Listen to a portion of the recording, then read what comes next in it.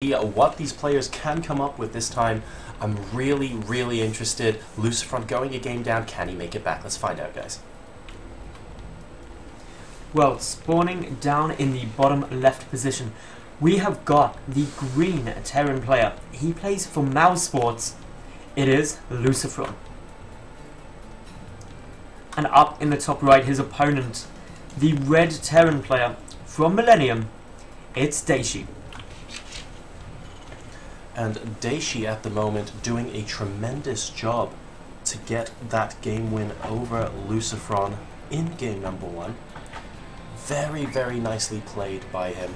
We'll see if he can do the same in game number 2 and try and take Lucifron out of the tournament 2-0. Lucifron, I want to say undeniably the more popular player, because dayshi just doesn't have as many tournament results. He's not quite as well known as Lucifron. But it's really cool to be able to come to an event like this DreamHack Summer and see that actually he's going toe-to-toe with the best of them here. And he's not afraid of Lucifron, he's not intimidated, and he takes his chances when he can. That has put him on match point and on the verge of reaching the round of 8 here. But let's not get ahead of ourselves though. This game can swing both ways. So the key thing to be looking out for in this game is whether or not dayshi really pumps the upgrades like he did in the first. He got a very early second armory on Star Station, and that allowed him to get a nice upgrade lead, which I still think was one of the major contributing factors of him not losing that first big engagement by Lucifron's 4th as badly as he could have done. But going into the later stages, Lucifron did catch it up. Positioning is king in TVT. Yes, it is. And that's what both players are going to be wanting to capitalize on this game. Absolutely. We see gas being taken by both players, but of course we have Marines being produced out of the barracks. They're going to go up to their factory tech ASAP by the looks of things. This SCV being very annoying right now, trying to disrupt the mineral mining as well, but unfortunately Marine might end up having something to say about that. Lucifron microing his heart out against this SCV right now, and well, this SCV might just end up paying the ultimate price of being cheeky. They're attempting to get a shot off on the Marine. It is actually at 40 out of 45 right now, so that massive drill turns out doesn't do a lot of damage. Now, have you noticed they've actually reversed their openings? They're doing exactly what their opponent did in game 1, which I find really quite amusing. That, well, early reactor dump from that barracks just means extra Marines pumping out. The factory a lot quicker though for Lucifron means the Hellions can hit the field. He's going to be getting more map dominance if he chooses to move out. So interesting different strategies over here on Neoplanet, and notice these Marines going around the edge of the map from dayshi as well.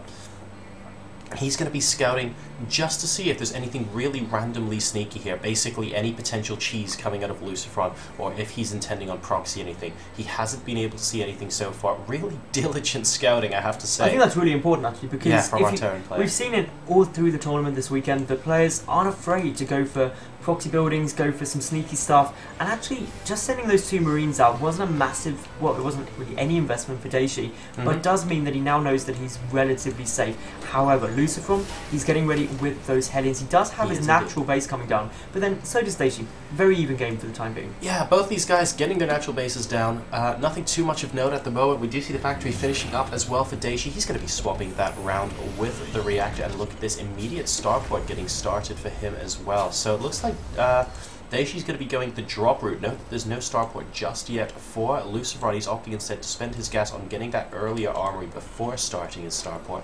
So we can expect Hellbat drops from our Green Terran. Yeah, Hellbat drops, well, we've seen them be very effective in game number 1. Actually, it was how Lucifron really came back into that after taking the damage initially. But having said that, still a very similar build from dayshi. The armory, the only difference, but he's still got the option to go for those Hellion drops, which do hit earlier, and can be really quite frustrating to deal with. There's a scan coming down. This is just the same as you saw, almost an identical time to when we saw it last game. Exactly. And 6 minute 30, very good timing, and he spots that there's no tech lab on the starport, which I think is a big deal as well. dayshi going to be going for the Viking first here, just in case we see any early air-based aggression coming out of Lucifron, and this could end up paying a lot of dividends. Lucifron poking with a couple of heads, he won't be able to do too much there, but this medevac I'm particularly worried about. Depending on where he goes, especially on the southern part of the map, it's entirely possible that this Viking will be on an intercept course, so he needs to watch out. The Viking coming down for dayshi could really be a saving grace for him. dayshi also choosing to get a couple of Widow Mines out first before any Hellions, so while yes, Lucifron has the map control at the moment, knows the natural base timings, whereas dayshi doesn't, the Viking, with that medevac coming out, the good marine placement, this Hellbat drop could get shut down really easily. Even with the Widow Mines there, this may not go in the way Lucifron is planning it. Well, we'll see. Oh, and look at this. The Widow Mine's getting put very far forward right now. And by far forward, I mean it might get roasted by some Hellions. No, in fact, he is going to scan it and pick that one off. In the meantime, the drop coming in directly behind it. Guys, and here we go. We have got the Marines trying to pick apart the medevac, and Hellions are able to kite Hellbats. But look, there are 4 Hellions of his own from Lucifron. He's trying to push it and see it. Wow, he's going to do substantial damage with this push. That Hellbat, only on about 1 hit point, it does actually manage to kill itself off. dayshi trying to come back in with his landed Viking, and now the mineral line is getting decimated. The Widow Mine doing a good job there, but also doing some splash damage against the SCVs, and finally it gets cleaned up. Number of workers killed 6, not unsuccessful there for Lucifron. The worker count is currently 38 to 30, but Lucifron has lost a lot of army units there. dayshi, though, still losing more overall. Good attack from Lucifron. The other thing I'd like to add for Lucifron is that he had his natural expansion landed a lot sooner than that of dayshi. That's going to help just really compile on top of the upgrade, the worker advantage that he's got to give him a great income, and he's still going to be keeping up with the pressure. We've got a medevac coming in from the south position, another Hellbat drop ready to go towards dayshi's natural. dayshi cannot afford to lose another chunk of SCVs. Oh, and he's got 2 mules here that just landed as well, and dayshi not quite reacting fast enough. The medevac picking up the Hellbats as well, trying to get out of there. The boost, though, was still on cooldown. He's now able to get out, and we have got a little bit of damage going down as well. A double Hellbat drop into the main base of Lucifron. dayshi trying to repay the favor here, and doing a decent job of it so far. He might actually boost them into the SCVs of natural expansion. This looks like too good an opportunity, and no, actually, he should have done it into the SCVs, but instead he did it behind the mineral line where the Hellbats were waiting. So he's actually going to go back into the main right now. I think there might have been an opportunity there, but it's so difficult to tell in these situations. Just grab a couple more safe SCVs in the main, and now he's going to boost in. Watch out, there's a missile turret there. He has to be careful. And so close to another 5 or 6 kills. dayshi, what is the kill count at? It's 14 to 8, so dayshi was more effective with his drops. He is a little bit supply blocked at the moment, though, but he's now regained. He's basically got back to worker parity. And this is so similar to Game 1, where we saw these two really fluctuating between taking small advantages against each other. But medevac drop is going to be coming into the main base of dayshi. As we see, it's, well, 2 Hellbats. Is there anything to defend with? The answer, 1 Widow Mine. And he does get the medevac. Immediately getting, but some SCVs are going to roast as well. And, well, Hellbats here to defend. Looks like these will be able to pick off a couple of SCVs in gas before they bite the dust there, as well as the one building the turret. So now 17 to 14. Lucifron once again taking the lead in terms of numbers of workers killed this game. Hellbats are going to kill each other, and I think we're going to be seeing a pattern here. It turns out the direct counter to Hellbats is Hellbats, Maddles. Well, they're strong units, so it is going to be that way. Now, anyway, this is still a very equal game. We can see from the supplies they're near identical, and that is really the big tell. However, dayshi loading up 3 medevacs full of Hellbats. If he comes over with a drop that big, it could do catastrophic damage to the mouse player. Yeah, I think Lucifron definitely has to be on his toes here. As long as he can make sure that he pulls the SCVs in time, he should be okay. But if he doesn't, the damage gets done faster, which is what you seriously need to worry about. dayshi just cutting straight across the middle of the map, and that's because these Vikings are kind of paving the way for him, but he needs to get out of there. Yeah, he is going to lose that fight, but he does now know that the Vikings there. He's also making sure they do a great land 0 there. losses from Lucifron. What fantastic micro, and look at this, that means the dropships go away. And, whoa. He's just getting more dropships. Yeah. He can afford to take losses. This is like the D-Day landings right now. He's just charging it all in, hoping just a little gets through. Here we go. And one of the dropships actually goes down pretty quickly. 8 Hellbats now into the main, but the Vikings are going to be able to pick apart the medevacs. But how much damage will these Hellbats do in the meantime? It looks like they're overpowering Lucifron over there. The Vikings now landing, though, and this is a pretty even fight right now. But with the Vikings landing, I think Lucifron has an edge, and he will be able to clean this up. Simultaneously, another drop into the natural, and Lucifron is dropping the natural as well. Everything is going on, and I think dayshi lost a lot of SCVs here. His supply is down to 43 versus Lucifron 76, and please note that entire army from Dayshi, because that was 5 dropships. That was all of it. That was everything. He's massively behind now. Look at the army supply, look at the worker supply. The counter drop from Lucifron was spectacular. Yeah, about 12 things happening at once right there, and Lucifron handling it better than Dayshi, basically. And now this means that Dayshi is playing massively catch up, and if he doesn't catch up very quickly, he's going to be running into some problems. Upgrade-wise, he does have a small advantage. No, he actually doesn't. I thought he did have +1. Already done ahead, but no, another drop coming down here from Lucifron.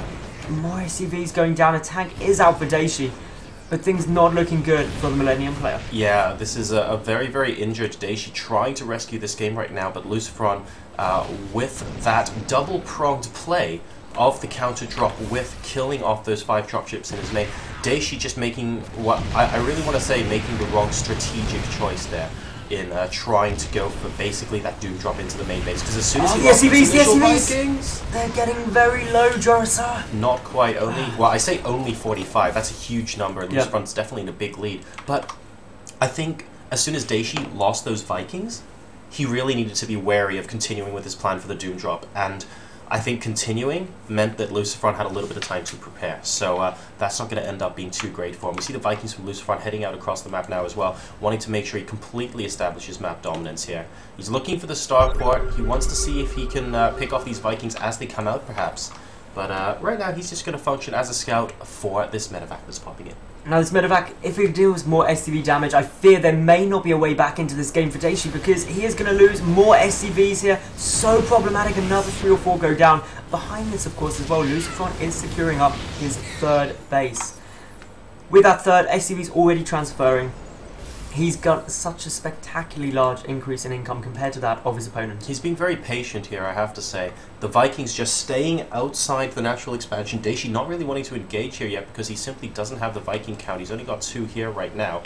All the Hellbats are busy defending what SCVs he has left, and Lucifron is just able to macro up to his heart's content. Yes, he might be able to 1A and kill Dayshi now, but he's not 110% sure of it yet, so why not just press your income advantage further? Take a look at this, 73 to 46 workers right now. Lucifron is also on his 3rd base. He's playing this nice and calm, wants to make sure he definitely has a firm grip on this game before going into the kill. Now, the one plus side for Dayshi is he does at least have his 3rd orbital command finished, so he's got the additional mule, but that's got a bit of a double-edged sword, because unless he takes the expansion, he's going to be muling a lot more on bases, which are going to run out of minerals so much faster than that of his opponent. And Lucifron, in a war of attrition, will start to win. Lucifron even now starting up his 4th. If you thought Hellbats could take a lot of damage, I think these two right here, even more imbalanced, surrounded by a wall of tanks. That's not a spell you can cast in this game, ladies and gentlemen. That might be in a StarCraft MMO, but it's definitely not something that is valid here. Lucifron moving out across the middle of the map. Dayshi actually a little bit supply blocked on 121 for a second there, and Lucifron enjoying a 40 supply lead and now getting his 4th base as well. Base is just really taking a massive advantage for Lucifron.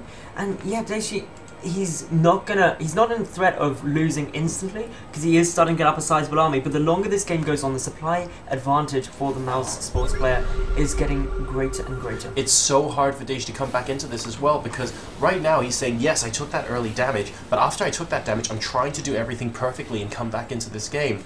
But at the end of the day, his opponent just has that much more money to play with, as you can see here from the income tab. So Dayshi trying his hardest, and it's such a frustrating position to know that you're trying your hardest, and that with good play, your opponent might just still be able to roll over you. Now there's another Hellbat drop coming into the main base. There's not very much here to defend. The SCVs are getting pulled.